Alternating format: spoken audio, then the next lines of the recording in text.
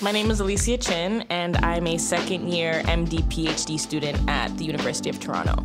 My personal journey into cancer research and then medicine evolved beyond more than scientific curiosity when my grandmother passed away from breast cancer at 57, and her tragedy really became the catalyst for my commitment to understanding and researching cancer at large.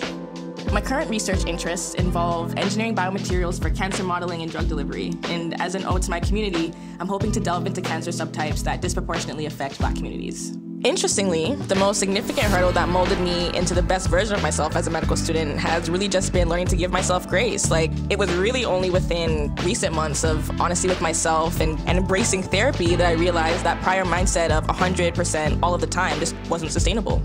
Community is everything. It's like a two-way mirror. It allows us to look outwards to others, observing the different ways we've operated in the past, the present, and predicting ways in the future. But it also allows us to look inwards at our own standards and the standards that society has set for us as a people living in Black bodies.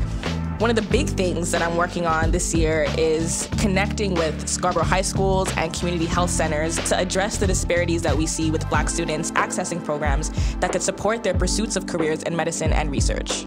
I'm hoping that the legacy I leave through academic, medical, and activist excellence inspires students to stay active in their pursuits, but to do so together.